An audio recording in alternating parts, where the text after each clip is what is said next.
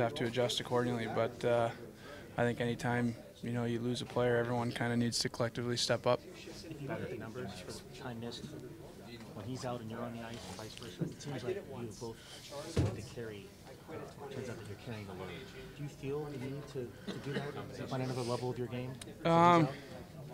I think like everyone else, we just try to step up because we know that we're not going to get someone to replace him. So I think we all try to raise our level and make sure that we're doing the best we can, and hopefully it's not something we have to deal with too long. Sid, did you have an issue with the hit by Goodbranson?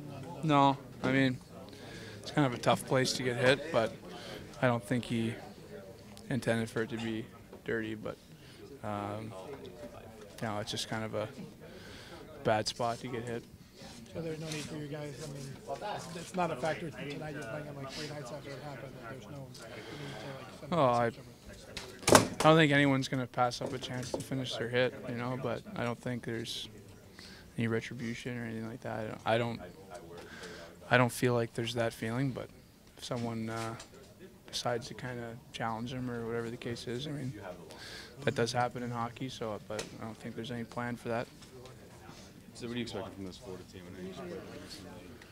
Yeah, I think, I